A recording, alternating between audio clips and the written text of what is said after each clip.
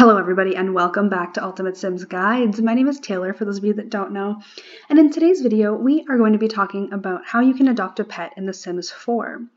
Before we get started, I would just ask you guys to please subscribe to this channel and give this video a thumbs up if you happen to enjoy it throughout any moment in this entire video. You know, you could do it now, you could do it later, you could do it now, you know, whatever makes you happy.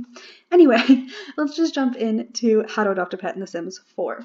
So if you have The Sims 4 cats and dogs installed, you're definitely going to want a cat or a dog in your household just for a little bit of extra fun and definitely a lot of extra cuteness. So as you can see, we have a mother and her toddler in this house. You know, they have enough space where they could have a dog bed, and there's a lot of open area where their dog could roam. So we really want to have a pet in this household.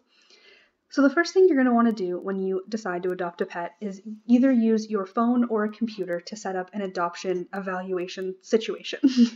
So what you're going to do is you're going to go to Hire a Service on your phone, and when you hit this, you can scroll down and you'll see all of the pet options. You have sell a pet, but we don't currently have a pet. You have put a pet up for adoption, we don't currently have a pet. Or you can adopt a cat for 200 simoleons or adopt a dog for 200 simoleons. And you're going to see the same options under household and then adopt, with adopt a cat and adopt a dog on the computer. So this family really wants a puppy. They really want to get a doggo. So then you're going to see, once you click on adopt a dog, this menu here pop up. It'll say adopt dog. You may pick up to 3 pets and the agency fee is 200 simoleons per dog. So then you can scroll over all of the puppies and all of the doggies, and you'll see like Tammy is a puppy, she's female and she's spayed. Now if you see that they're spayed or that they're neutered, that means that they are unable to have babies. So you can't use these in breeding animals if that's something that you are into in The Sims 4. So like Sadie, for example, is one of the ones that could actually have a baby, but most of them are going to be spayed or neutered. As you can see out of this, there's only 3 that are able to have babies. So that is something to keep in mind if your plan is to be able to have babies with your animals. Okay, so you can go through and you're able to pick up to 3 pets. So we could adopt 3 dogs if we wanted to. I think that would be absolute shenanigans and I don't like it. Now, to be honest, Tammy is kind of speaking to me with that crazy looking face, so I think we're going to go with Tammy. And once you hit this check mark here, what's going to happen is an adoption agent is going to show up at your house. So you can see here that the adoption agent has appeared. They're going to walk in their little suit outfit and drop down a pet carrier. This pet carrier will have the pet appear right outside of it, and they'll kind of hop around a little bit. And what you want to do during this adoption evaluation is get to know the pet. So you want to go over, introduce yourself, and as you can see, they already don't like each other, which is not good. That's not usually a good sign. So you can get to know them, and you'll get to learn some of their traits, just so that you know if there's something you don't want out of your dog that you won't get. You know, like this dog is aggressive, so this might not be the kind of dog that you want to adopt. And that's something you might want to consider because you can't see their traits from the adopt menu. Now, when you get to this point, you aren't forced to adopt this pet.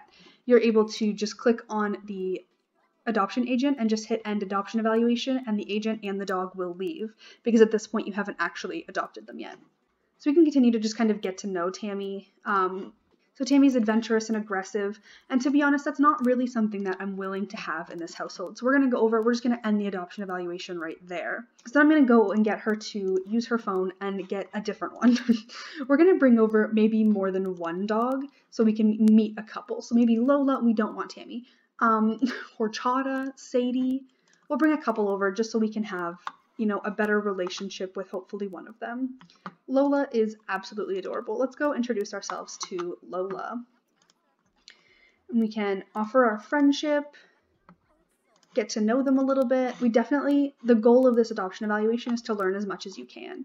So Lola's active, which I'm fine with. We can praise Lola, offer our friendship, and get to know them again. So they've already become acquaintances. You know, Lola's already starting to like us. Lola is stubborn, which I think is cute in dogs. I don't know if anybody else does, but I love when dogs are stubborn and aggressive. So Lola honestly isn't a good option for us. But I think I'm going to go ahead and just adopt Lola because if I keep doing this, I'm going to go crazy. Okay, so we're going to adopt Lola. When you click the adopt the 200 simoleon button, it's going to say, are you sure you want to adopt this pet? Taking care of a new pet is a big responsibility. And once you hit OK, that pet is yours and you're able to change their name. You can give them a first name and a last name. So we're going to call them Lola Nola. Why? Because it rhymes, and that's it. So now Lola is a member of our family, and we're able to call them over and do all of that. And then you want to go over and end adoption evaluation so that this person leaves your home and gets out. Now, after the adoption evaluation is over, you're able to go into build buy mode and get all of the things that you need for your pet. Now, I do want to note that this process is exactly the same for cats. You also want to get to know them, you want to do the exact same thing, but I just wanted to show with one animal. So you want to make sure that you get a pet feeder. This is the same one for cats and for dogs. And then for cats, you will need a litter box. Any of these options work fine.